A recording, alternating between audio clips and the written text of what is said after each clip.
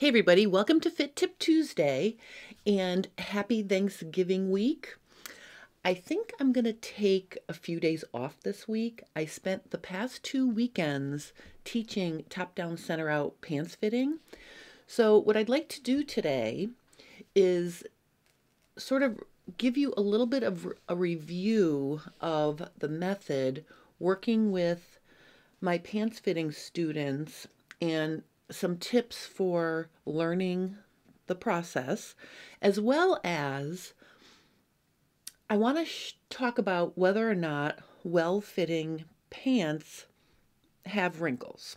Now, wrinkles are always one of the top concerns or topics in pants fitting, and I think when we're fitting pants for ourselves, we tend to get over critical because we're making our own garment and we really, we're scrutinizing how the fabric is hanging on our body and we're trying to create this perfect fitting pair of pants.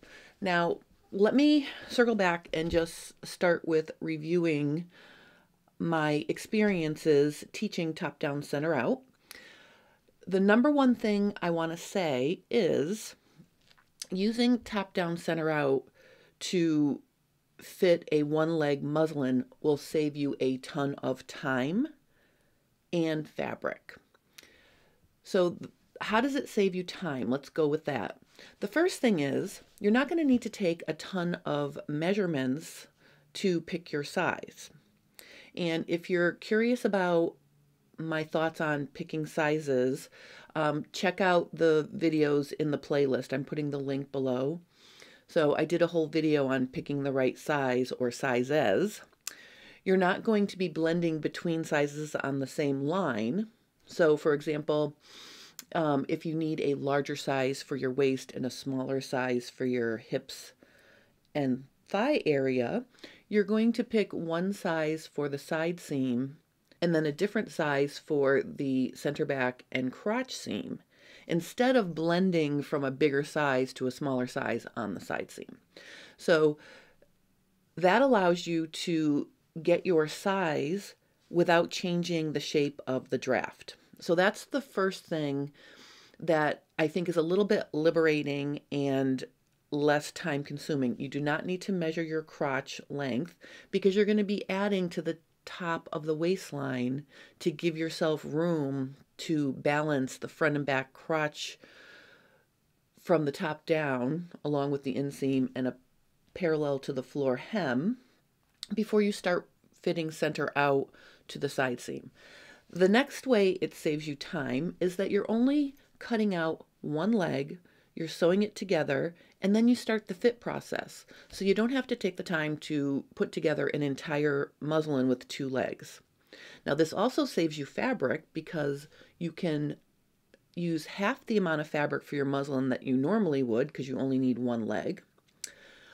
And you can use that single 1 leg muslin over and over to play with different fit adjustments.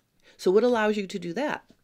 What allows you to do that is you make yourself a separate fitting waistband. Now, the waistband, because it's not attached to the legs, allows you to fit this onto your body where it's comfortable for you to wear before you start even worrying about how the pants are fitting. And having that anchor to put your 1 leg muslin onto really makes it a lot easier to then fit that leg because the waistline has already been fitted, the position of it is selected, and then it's a matter of putting the 1 leg muslin on, attaching it to the center back, center front, and then along the waist as you work with your fitting. So having the separate waistband really helps with starting the fitting process, but also makes it easier because if you're working with a 2 leg muslin and there's no waistband, one of the biggest things I see students struggle with is, number one, fitting the top of the waist.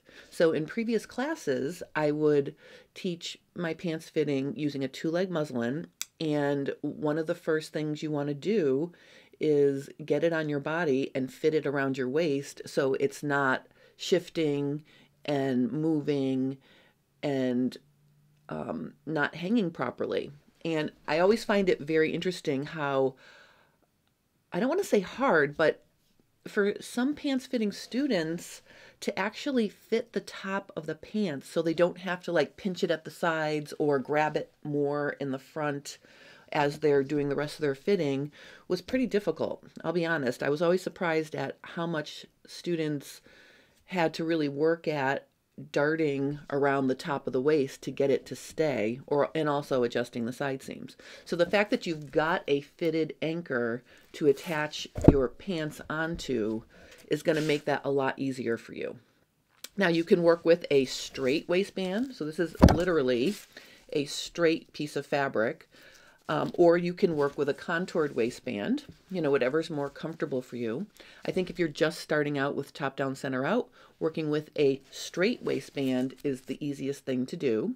A straight waistband is going to sit at your smallest measurement. That's what it wants to do.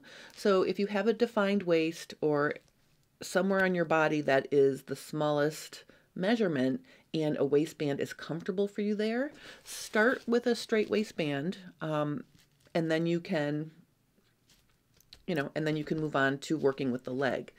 Now, in the top down, center out classes I taught the past 2 weekends, I've had students who have never made pants before, and I've also had students who have gone through numerous muslins without the success they wanted. So it was really cool to see that range of experience in my class. And to tell you the truth, at the end of the class, everybody's finished one leg muslin, and some people had time to actually sew 2 legs together to test it further. Everybody had a pants muslin that fit them pretty well. So it was really exciting. And it was so fun to watch and to teach. I just really, I don't know, these past 2 weekends felt like vacation to me. That's how much fun it was. So here's something I want you to think about when you're learning a new method like top down, center out. Start working with the process with the idea in mind that you're going to learn the process. Don't start the method with, I'm going to make a pair of pants. Now, of course, learning the method is going to allow you to make a pair of pants, but if you're learning how to do this workflow, you want to really pay attention to how it works and how to make adjustments. And then once you've got that down, you can then use that new skill that you've learned to make your first pair of pants. All right, so I recommend picking a pattern that has a wider leg so the fabric is not going to catch on your knee or your calf.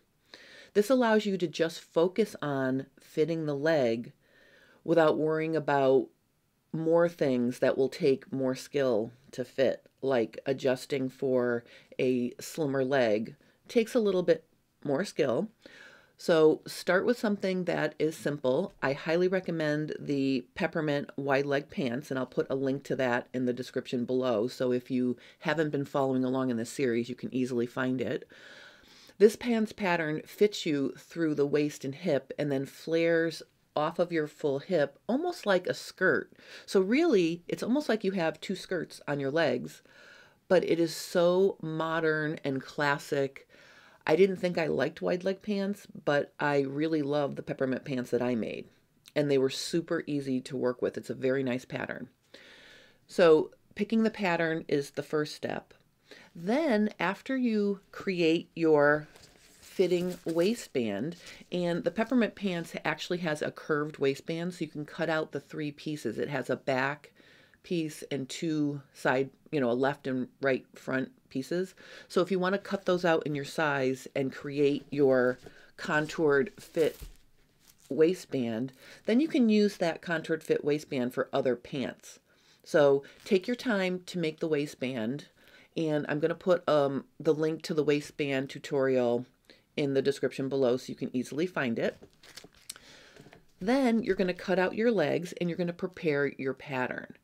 Now, I have a tutorial showing you how to prepare your pattern.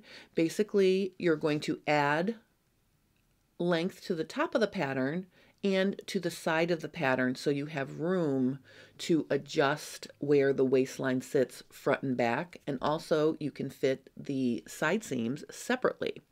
Of course, my love of this new method has inspired me to make some new pants because I don't have any pants patterns that are really appropriate to work with top down, center out, because one of the biggest premises that Ruth has worked with. So if you don't know, Ruth Collins designed this method and she spent a lot of time researching it. She recommends looking for a quality made pattern that has graded sizes and it has a picture and a line drawing on it so you can use the style of the pants to guide your fitting. Now, I don't have any of those pants patterns. I do have my khaki pants, but that's such an old pattern and it's not size inclusive. It was one of the first patterns I made and I only made it to size 16. So I don't want you to even go look for that because I want to make patterns that fit a inclusive size range. So I am working on my first dress pant, which is going to be a basic pants pattern. It's going to have a straight waistband and it's going to have a leg that's fitted but doesn't catch on your knee or calf. And you can see here, this is what my one leg muslin looks like. I'm in early testing phase and you can see it fits pretty well. I'm super excited. So let me just show you my one leg muslin that I use to work with this, and I just wanted to see how it was going to go together. When I draft my patterns, I don't draft them to fit me perfectly. I draft them with all the information I've learned through fitting hundreds of women and trying to come up with that balance of what will accommodate most shapes. Now, top down, center out has also shown me that the actual shape of the crotch is not so important. And I really tested this in my top down, center out class this past weekend. We were using my Happy Pants, which is a sloper, not a fashion pattern. And if you guys are familiar with my Happy Pants pattern, I have a average and low hip shape to accommodate an average butt and a low butt. And I will tell you that that does work. I don't want to say that using a crotch curve that's designed to fit your shape does not work, because it does. But also, if you're using top down, center out, I decided to just work with the average hip curve for every student in the class, and it fit every body shape. So this is very interesting to me, and I think part of it is you can use the darts to control the shape of the crotch and help it shape to different butt shapes. And you have to remember, and this is something I've really started to think about differently, a crotch shape is not a static shape. So you look at your pants pattern and you see a crotch shape in paper, it's a static shape. But the minute you transfer it to fabric, it becomes fluid. And it's really not a curve of any specific size, because your crotch curve is running through the bias grain line and it stretches and changes shape. So my new pants pattern I'm working on has a significantly different crotch curve than my Happy Pants. And when I was fitting my Happy Pants, you can see here is my finished muslin for my Happy Pants. The crotch shape is completely different than my new pants pattern. And if you compare the two, let's put them together, you can see that they fit me almost identically, and the crotch shapes are completely different. So stop worrying about crotch shapes so much, especially if you're working with top down, center out. I think what helps you there is you have the extra length, center front, center back, and along the entire waistline, and that helps you by doing this, either picking up the back, lowering the back, picking up the front, and then working towards the sides, helps you define the actual length of your front and back crotch. So super exciting. So I want to just show you how I marked my my fit muslin for my new pattern. And this is how you would be marking it if you were working with this at home on any pattern. So you can see here, I have drawn some blue lines on my pattern. Those represent the original top edge of the pattern. So this blue line is the original top edge of the waistline on the pattern, and this blue line along the side seam is my original stitching line. Now notice I have fabric above the waist. In this case, I added 3 inches across my front and back waistline, and I also created a little wedge, meaning I straightened out the side seam from the hip to the top of the pattern, creating a little wedge here. So you can see my side seam is straight all the way to the top.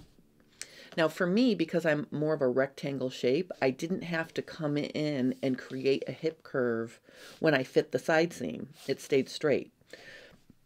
But of course that could be different for every shape and size, because you may have more of a curve, and then you would adjust for that later. But to start out, I had my original markings, and then after fitting, I marked the top of my Velcro on my waistline. Now if you look at this Velcro, the Velcro is on the outside of the waistband, and so when you're wearing it, it's literally, I'm just going to put it here like it's attached. So this is my center back. So my center back would be, oh, this is, I'm going to use my straight waistband. So my center back, let's use this one, would be here. And of course it would be attached to the center back. And you can see I'm lining it right up with the top of the Velcro here. Okay, you can see that. And then as you fit, it goes across to the center front. And the inside of this muslin is not shellacked with Velcro. It's very important to note that inside the pants, if you decide you want to use Velcro, check the tutorial, but you can see there's only 2 little pieces of soft Velcro that basically act like a pin to hold the waistband on while you're fitting other parts of the waistline. That way you're not having to spend so much time pinning along the waistband. I spent a lot of time pricking myself when I was pinning, so that's why I've moved to Velcro. Now that's not to say you don't have to pin, because once you have a fit that you like, it is important to add a few pins in there to hold the pants on the waistband exactly where it is, so you can take the waistband off, slide it off your leg, and then mark the top of the muslin. So that's how the inside would be looking against my body, and this is how it would look from the right side. And you can see that because I've got this 1/2 inch Velcro, which represents the seam allowance of the waistband, I can dash along the top of it, and I can very easily feel for that position. So if there wasn't Velcro here, it'd be harder to really, I mean, you could still feel it, but you would have to really pay attention and get that at a 1/2 inch. So that represents your stitching line. The stitching line for the legs. So what you need to do in addition to marking your position on the waistband, you have to add the seam allowance above that, so that you have a seam allowance to sew the legs to your waistband when you're finished. So the process is to get this to get your waistband on your body where it fits, have it be secure so it's not shifting around, slide your one leg muslin on, start working from the top, center front, center back to get the inseam to hang straight, also to get the hem parallel to the floor. Then you start working out to the side, and you're going to fit your side seam. And a couple of the students this weekend said to me, well, I have to take more out of the back than the front. And I'm like, yes, you do. Isn't that kind of cool? So the cool thing is, because you've got this one leg muslin, you can pay attention to what the side seam is doing, and you may in fact need to take in the back more than the front or vice versa, depending on your shape. But you can do that, and this is sewn now, but when I tried it on, I left it open from my crotch level up so I could play with the front and back. And in this case, they worked out to be even, so I just sewed it up. But you may end up with fabric that you have to offset, meaning you have to take more out of the front or more out of the back, and these edges would be uneven. So keep that in mind. One thing about fitting the side seam, and this was something early on I kind of had to really pay attention to, you want to make sure at the side seam you fit that so it's snug against your waistband. The first couple of times that I did top down center out with myself, I didn't quite fit that. And so there was extra in there. And then when I went to sew the waistband to the legs, the top of my waistline was too big because I built in more ease than really I needed by not carefully fitting that side seam onto the waistband. So that's another thing to pay attention to. Another thing is, and this is really how you're going to learn this method. I can teach it to you and you can watch tutorials, but until you spend quality time in front of a 2-mirror system, you're not going to really develop the skill for it. And what I mean by that is you want to take your time. You want to look at yourself in the mirror. You want to look at what's happening in the front. You want to see what's happening in the back. You want to make small adjustments by taking your center front, or I'm sorry, here's your center back. Take your center back, slide it up a little and see what it does. So you can reposition,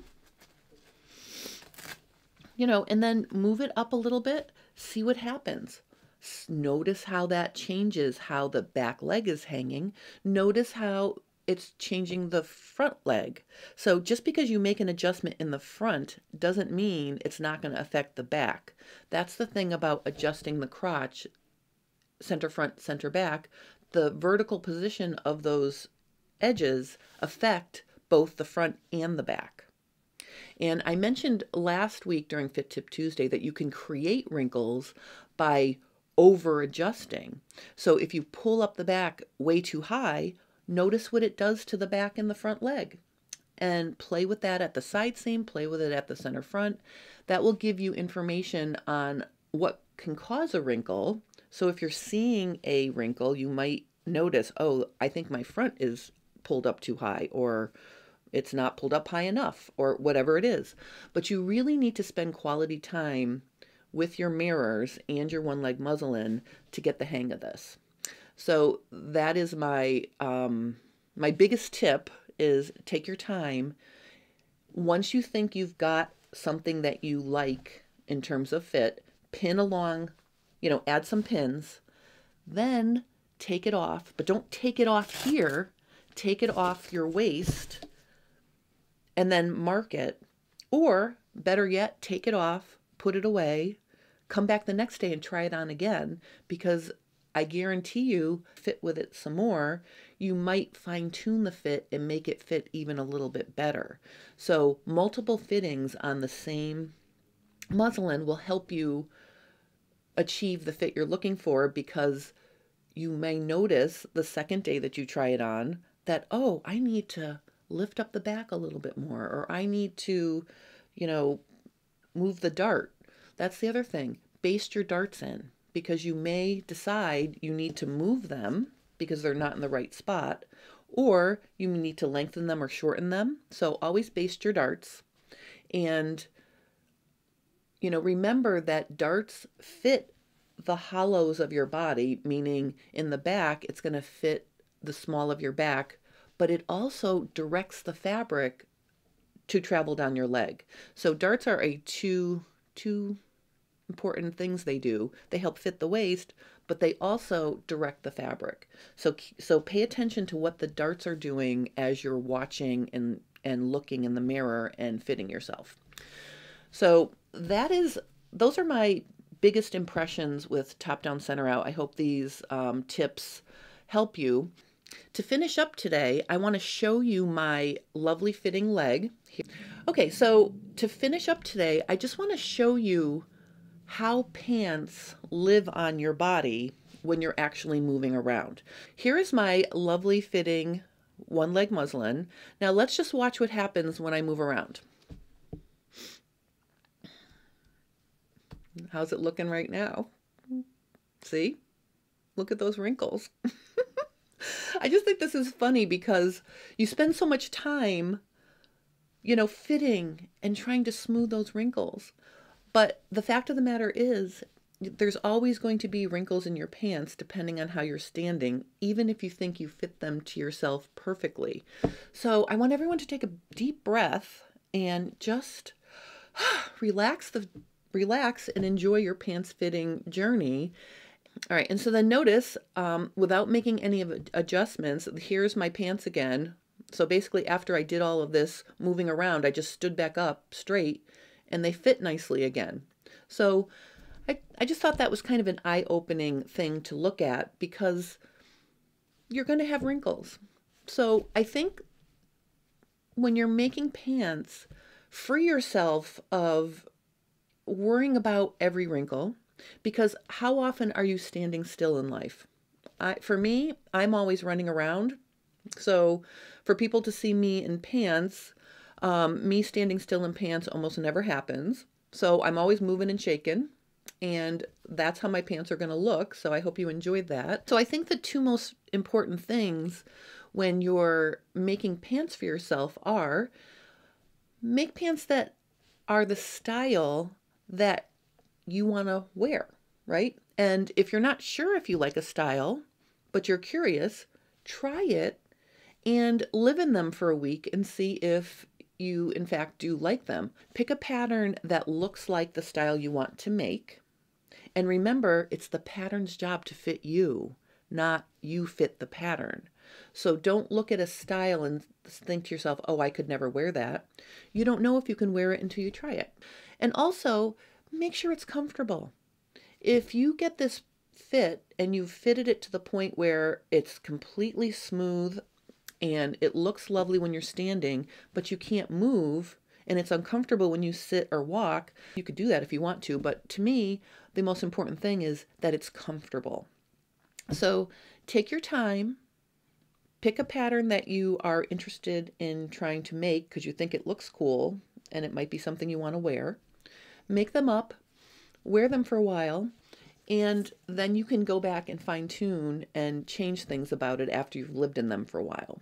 So I've always said that regardless of the style of pants fitting that you're using, the best way to tell if your pants are fitting the way you like is to actually live in them for a while. So that's when I usually discover, ooh, I need to raise my waistband or I need to lower my waistband because it doesn't sit comfortably when I get in and out of the car, for example.